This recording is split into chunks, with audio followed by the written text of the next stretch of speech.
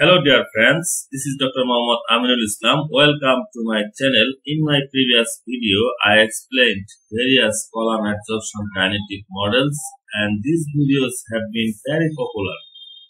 Therefore, in this video, I would like to show you how to fit linear Wolborska model using originpro.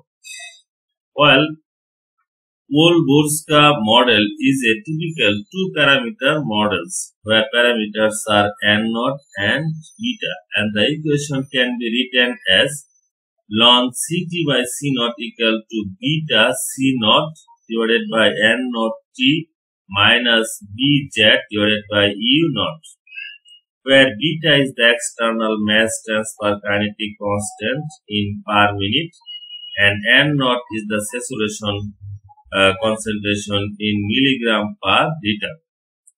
So if we look at the equation, we see that it is in the linear form when y equal to mx plus c. So a plot of ln Ct by C0 versus t will produce slope equal to beta C0 divided by n0 and intercept equal to minus beta z divided by u0. Therefore, we can easily calculate n0 and beta as other values are already known. So, in order to fit, I have taken data for time and concentration ratio Ct by C0. Then, you need to convert ln Ct by C0. In order to do this, just click on plus sign. So one column has been added. Then write ln Ct by C. Then select this and click right click. Then set column values.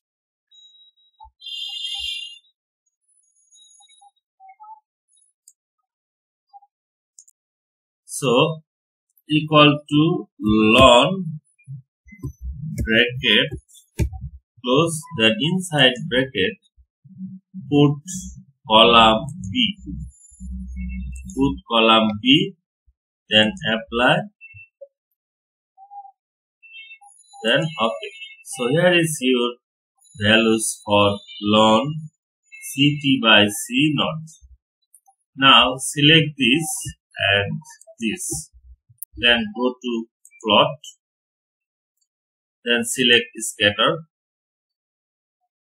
So here is your plot, then go to analysis, then go to fitting, then go to linear fit, then open dialog. So then click OK. Then no, then OK.